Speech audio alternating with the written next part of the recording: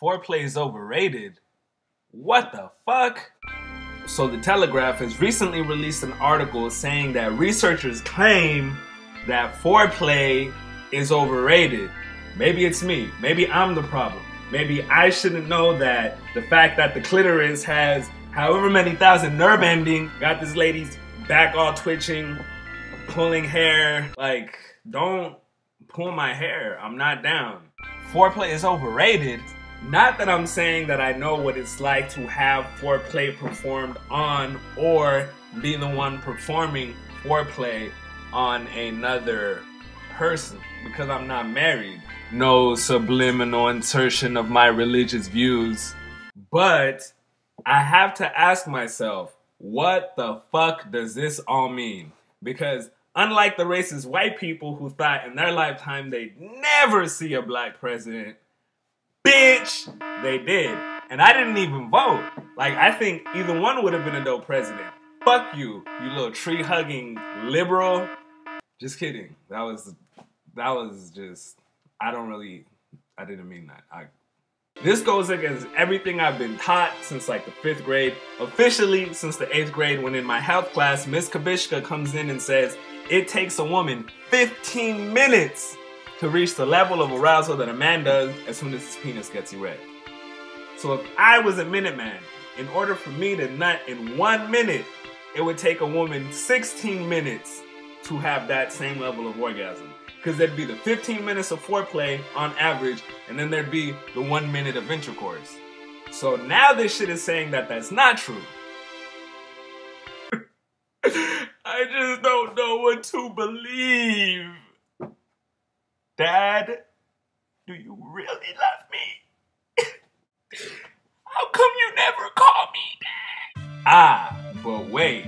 Before you get all worried and start questioning whether or not you can believe anything that anyone ever tells you, and start distrusting older women because they're liars, let me explain exactly what this is saying.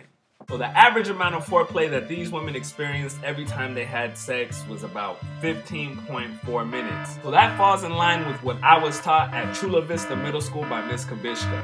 15 minutes. Damn.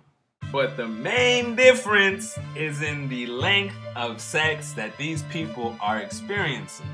And I don't know if I can believe this shit. I can't. What? These women are claiming to have 16.2 minutes of sex on average. The fastest mile I ever ran in high school was 5 minutes and 40 seconds. This was when I was in track. Maybe I can run a mile in 30 hours. So you have to be aware of that discrepancy between the 5 minutes and 40 seconds and 30 hours of now, right? But what if we cut that down? Let's say we cut it down to 5.5 inches on average. So why does the 16.2 minutes of sex in the Czech Republic matter? Because sex in the U.S. on average lasts a mere 7 seconds.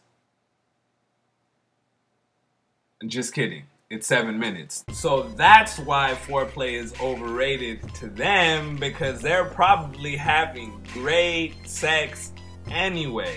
So now it gives American women even another thing to feel cheated out of. We are in the deployer of democracy, the #1 chief exporter of culture in the world. And you mean to tell me not only are they getting paid 77 cents for every dollar that I make, but they can't even have good sex in a night within 1 hour? They would have to take 15 plus 17 equals more than 30 minutes. I don't even know what the hell that adds up to. Psych, yes I do. 32 minutes. So what does this world come to if a woman can get a microwave dinner faster than she can orgasm? I could let one off quicker than the time it takes for me to brush my teeth. So that's why foreplay is overrated in the Czech Republic, because they're taking an American standard and then applying it to what the hell is going on in the Czech Republic. Like, what are you smoking? What are you smoking? I want some. Just kidding. Just kidding. Plus, how are you gonna generalize some data that you got out in Europe, like the Czech Republic? White people over here don't even consider Czech Republicans white. Californians hate Czech Republics because they're Republican. This is California. We're Democrats, you mother. Oh, that's not their political party. It's just the name of their... Yeah. My bad.